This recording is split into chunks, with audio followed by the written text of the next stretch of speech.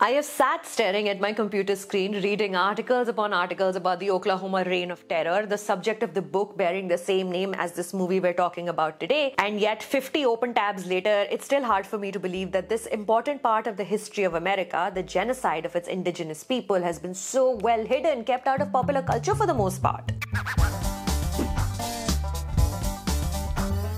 Hey all, my name is Sucharita. Welcome back to my channel where I talk about movies and occasionally chat with people who make them. Today we are discussing Martin Scorsese's highly anticipated epic drama Killers of the Flower Moon. If you've managed to stay away from all trailers, clips, promotional materials and you want no spoilers, perhaps come back to this review after you've watched the film. I ain't got nothing but regret.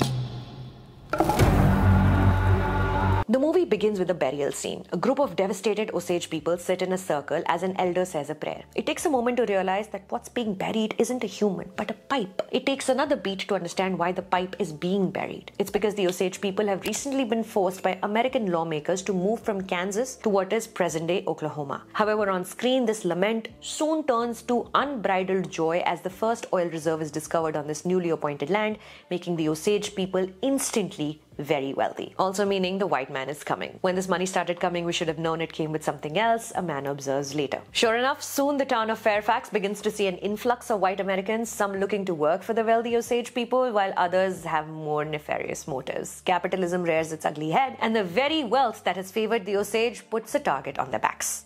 This wealth should come to us.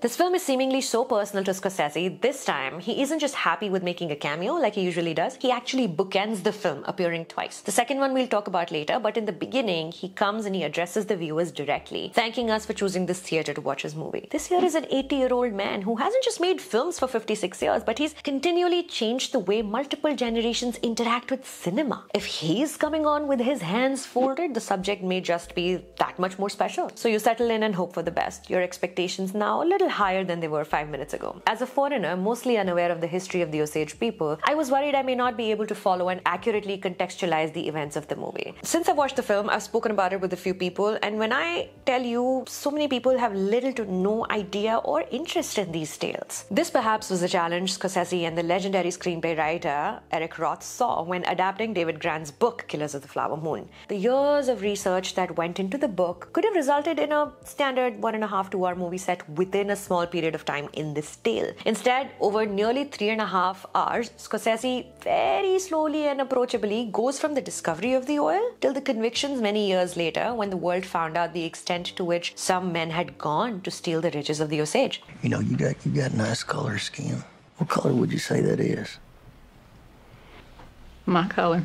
While I'm glad the movie was this long, it allowed me enough time to absorb each scene before moving on to the next inciting incident. I did wonder why more of this time wasn't devoted to Lily Gladstone, who plays Molly Burkhart, the Osage woman Leonardo DiCaprio's character Ernest Burkhart marries in hopes of stealing her family money, guided by his evil uncle Bill King Hale, played by Robert De Niro. When you meet Molly, the world around her is rapidly evolving. The roads still are not paved, but horse carriages are giving way to motor cars. Her community is thriving, jewels, servants, homes, they have it all. And as such, Molly is wise to the advances of Ernest, even telling her sisters that she knows this coyote is after her money, but she's attracted to him because he wants to settle down. Her mother, the family matriarch Lizzie, chastises her later for marrying a white man. So this very wise, smart woman of a few words, Molly, gets swindled by two evil men. But the film doesn't allow her to explain how or justify it. Perhaps she has allowed herself to be indoctrinated into believing that she in fact is incompetent, a word she's forced to use for herself in order to access her own money, as according to the federal laws of the time, Osage people needed to have white guardians controlling their wealth for fear of misuse. I don't even need to say that this position of power was the one that was eventually misused. We don't keep Molly company when she's living her Osage life. In a haunting scene, an elder in her family dies, and right before they pass,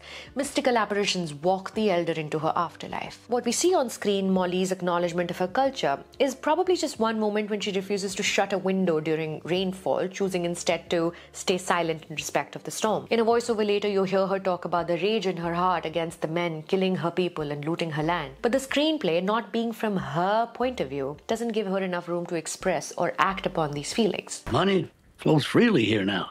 I do love that money, sir. Killers of the Flower Moon chooses to spend most time with its biggest movie star, Leonardo DiCaprio. Ernest is a World War I veteran with a weakness for women and money. His uncle uses these two traits to orchestrate this big plan of stealing Osage money, lacking the foresight to even imagine that the snake might eventually bite its own tail. Ernest, despite his name, is not a sincere person at all. He's of a simplistic bent of mind, and it's almost too easy for master manipulator Bill Hale to get Ernest to do the dirty work. Through Ernest and Hale's relationship, the film shows you how easy the federal government had made it for these white men to do as they pleased. Even a simpleton like Ernest could execute and get away with large-scale theft legally. Both actors are beyond terrific in their roles, while De Niro as Hale doesn't get a whole lot of depth beyond evil man up to no good. I mean, there is one mention about him being a 32nd degree Mason in a bizarre but interesting punishment scene. It's Ernest whose character changes color with each passing sequence. Leonardo DiCaprio goes from his trademark boyish charm to contorting his face into various monstrous expressions over and over. It almost reads like our current relationship with ongoing travesties in the world, the casteism, sexism, queerphobia we see around us and we choose to ignore, doing just enough to not feel guilty about our lack of participation in revolutions. Are we all now just idiots being puppeteered by smart and wicked people into doing their bidding while being not just useless but actively harmful to the causes we claim so much to care about? It's just going to be another tragedy. The film wants its audience to feel this guilt. The long runtime makes sure of it. Master editor Thelma Schoonmaker, cinematographer Rodrigo Prieto, and composer Robbie Robertson ensure your attention doesn't waver. At one point, Hale says to Ernest, "This is going to be another common tragedy tomorrow. People will forget because people don't care." Seeing where we are in the world right now with Islamophobia, wars, genocides unfolding in multiple communities and countries, are we not complicit in looking the other way? Are we not these people too? Aren't we Ernest? When Jesse Plemons shows up as a Washington, D.C. appointed officer investigating the Osage murders, you almost breathe a sigh of relief that now the bad things will stop. Someone else is here to take care of it. I can just go back to now just watching. I'm supportive, but I'm a spectator. Perhaps to drive this emotion home, the movie chooses to follow Ernest rather than Molly.